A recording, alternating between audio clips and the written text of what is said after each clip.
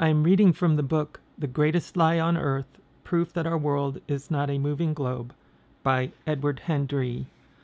Reading chapter 9 of the third edition of the book, entitled, No Coriolis Effect Proves a Stationary Earth.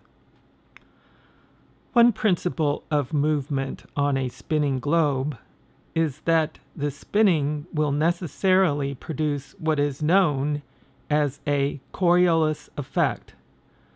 The Coriolis effect was first postulated by Gustave Gaspard Coriolis, a French engineer, mathematician, and physicist who was born on May 21, 1792, and died on September 19, 1843. The Encyclopedia Britannica states that the Coriolis effect is, quote, an effect of motion on a rotating body of paramount importance to meteorology, ballistics, and oceanography, close quote. The Encyclopedia Britannica further explains the Coriolis effect as it pertains to the supposedly spinning spherical Earth. Quote, in 1835, he, Coriolis, published a paper, quote, on the equations of relative motion of systems of bodies, close quote, in which he showed that on a rotating surface, in addition to the ordinary effects of motion of a body, there is an inertial force acting on the body at right angles to its direction of motion. This force results in a curved path for a body that would otherwise travel in a straight line. The Coriolis force on Earth determines the general wind directions and is responsible for the rotation of hurricanes and tornadoes. Close quote.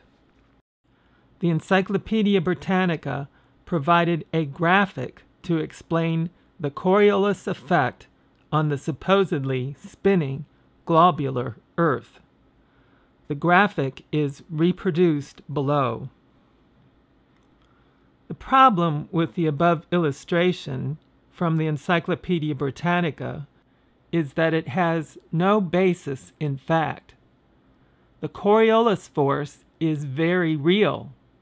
If the Earth were in fact a spinning globe, the Coriolis effect would be manifested. The problem is that there is no such Coriolis effect taking place on Earth, which means that the Earth is not spinning. The different directions of rotation of hurricanes in northern and southern latitudes has nothing to do with the claimed Coriolis effect of the spinning Earth. Planes that fly north and south do not adjust their flight paths to account for any Coriolis effect. For example, assuming the heliocentric model with the Earth traveling at more than 1,000 miles per hour at the equator, the Coriolis effect would cause a plane flying from Buffalo, New York to Miami, Florida, to fly off course in a westerly direction due to the supposed faster spin of the Earth as the plane approaches the wider circumference of the Earth at the latitude of Miami, Florida. Yet in reality, the flight arrives in Miami on time and without the pilot having to adjust for any Coriolis effect due to the rotation of the Earth.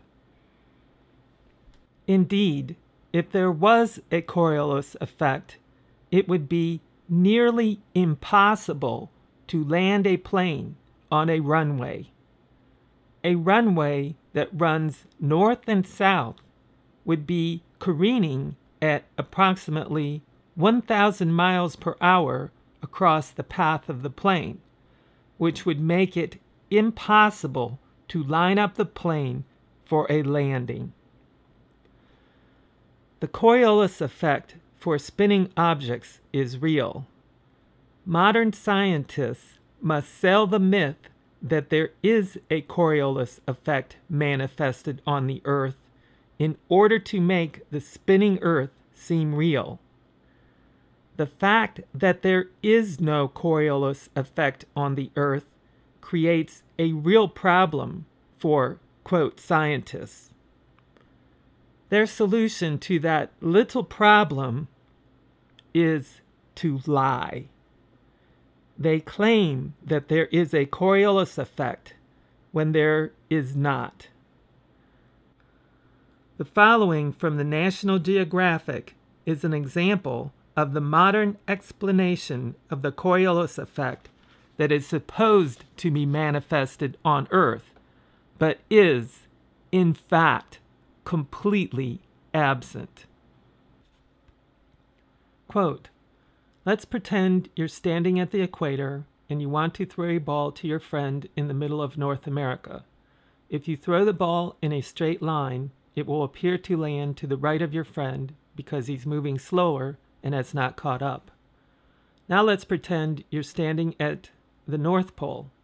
When you throw the ball to your friend, it will again appear to land to the right of him, but this time it's because he's moving faster than you are and has moved ahead of the ball.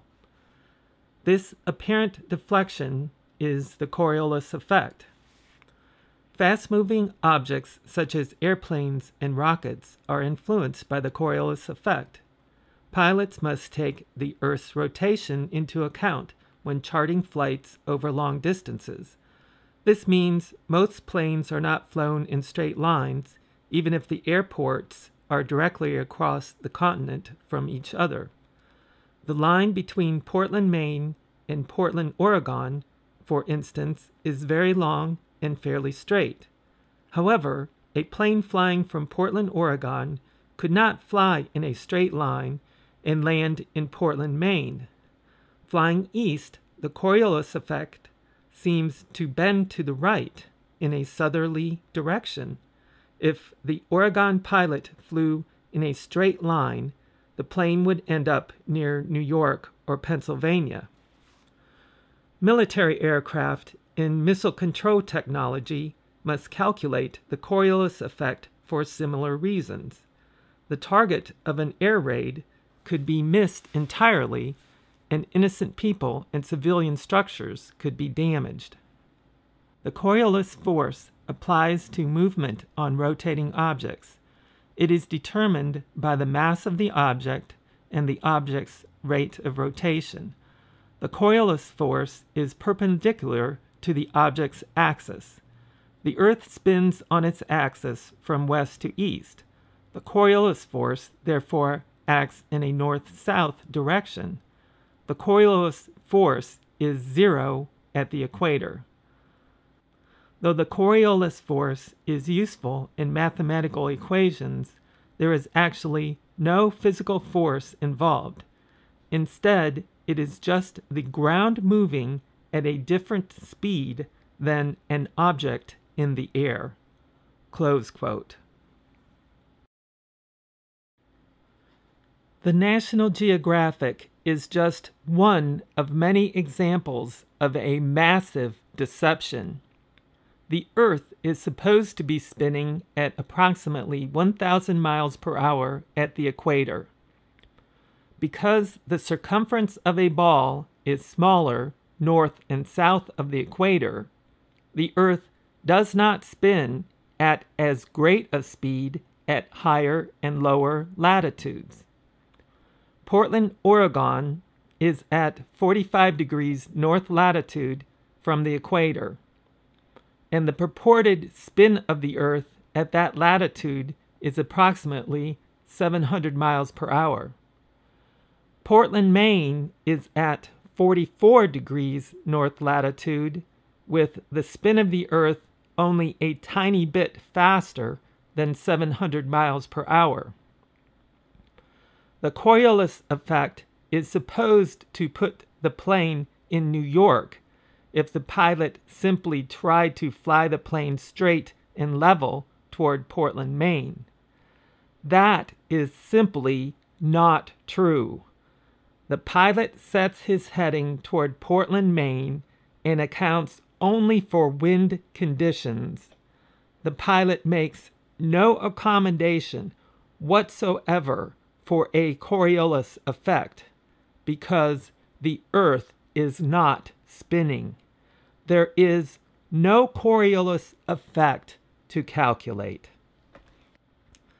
The National Geographic alleges that, quote, military aircraft and missile control technology must calculate the Coriolis effect, close quote. The National Geographic cites to no authority for its statement, for the simple reason that no authority exists. No authority exists because it is not true. The National Geographic is simply making things up to fool the gullible public into believing that the Earth is spinning at an incredible speed. The theory of the Coriolis effect in the National Geographic example is that the eastbound plane would be able to keep up with the speed of the allegedly spinning Earth because the plane at takeoff would be adding its speed to the 700 mile per hour speed of the runway in Portland, Oregon. The problem with that argument is that it assumes that the runway is lined up due east and the plane is taking off from the runway in a due east direction.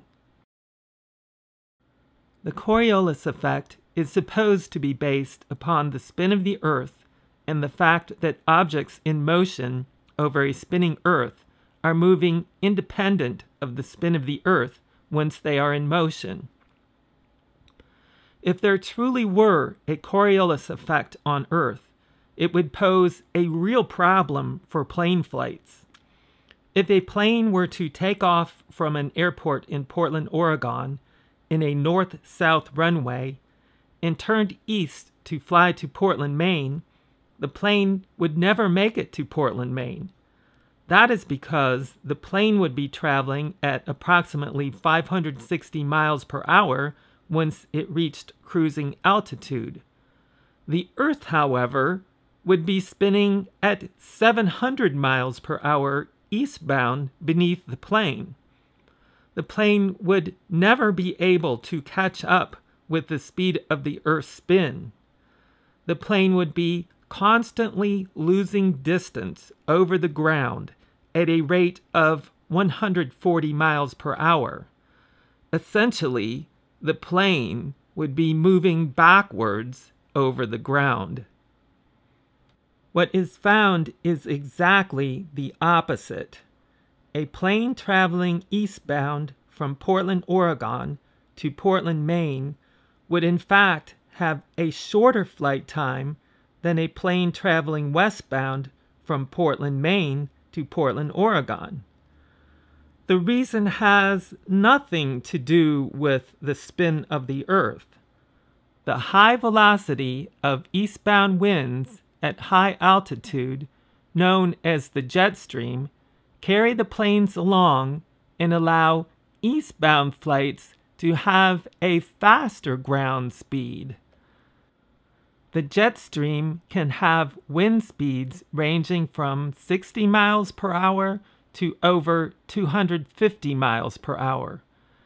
That same jet stream is a hindrance to westbound flights.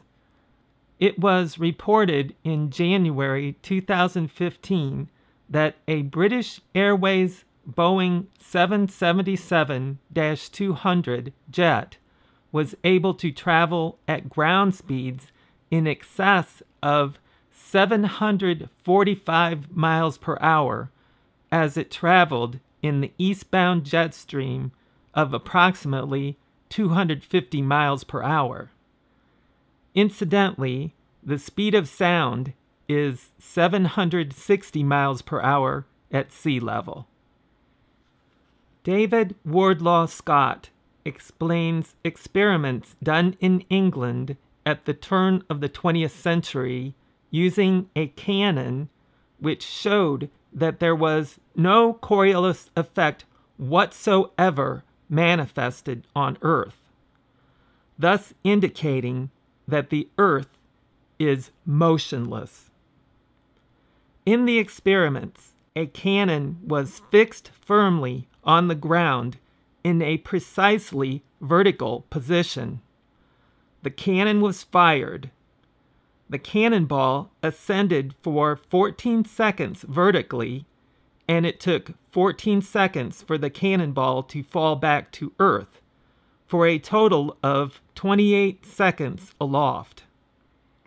If the Earth were traveling eastward at 600 miles per hour at the latitude in England, the cannonball would be expected to land almost 5 miles to the west of the cannon. However, that did not happen. The cannonball fell generally within 2 feet of the cannon. In a couple of instances, the cannonball actually returned to the cannon's mouth. If there was any spin to the Earth causing a Coriolis effect, it would have been discovered by now.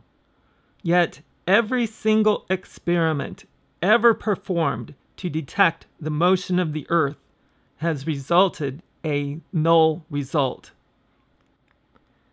In other words, the Michelson-Morley experiment. Real-life experiments have proven that there is no Coriolis effect on Earth because the Earth is stationary. Governmental education systems, however, persist in pushing the myth of a Coriolis effect on a supposedly spinning Earth.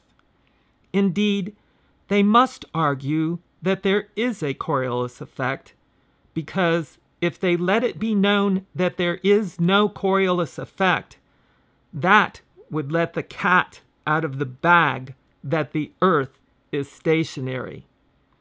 For example, below is an illustration from the Coastal Practice Network, which is funded by the European Union Regional Development Fund. Coastal Practice Network showing their depiction of Coriolis effect of a cannon shot on Earth due to the spin of the Earth. However, no such effect actually happens because the Earth is not a globe and does not spin. Indeed, if there were truly a Coriolis effect on Earth, as depicted in the above illustration, then the artillery officers and snipers would be trained to consider the spin of the Earth in making their calculations for accurate firing. Yet, you will look in vain for any mention of Coriolis effect in any military artillery or sniper instruction manual. In all of the wars fought throughout history, no soldier has ever been instructed to consider the Coriolis effect of a spinning Earth when sighting in a target with his artillery piece or other weapon. The folly of adjusting for a mythical Coriolis effect would be immediately apparent, as the soldier's round would travel off course and miss the target. This author is a former federal firearms instructor. I have seen many thousands of rounds shot from all kinds of firearms at various distances. I have never witnessed any round fired ever be affected by the alleged Coriolis effect. I have never read the Coriolis effect discussed in any firearms manual, nor have I ever heard it to be discussed by any firearms instructor as something to consider in the use of any firearm from any distance. If, in the real world, those whose lives depend on the accuracy of their performance using weapons do not consider the Coriolis effect, that is convincing evidence that there is no Coriolis effect on Earth. That means that the Earth is not spinning. All of the pretty colored diagrams showing a spinning Earth with cannonballs going off course due to the supposed Coriolis effect depict an unreal myth. The Earth is fixed and does not move.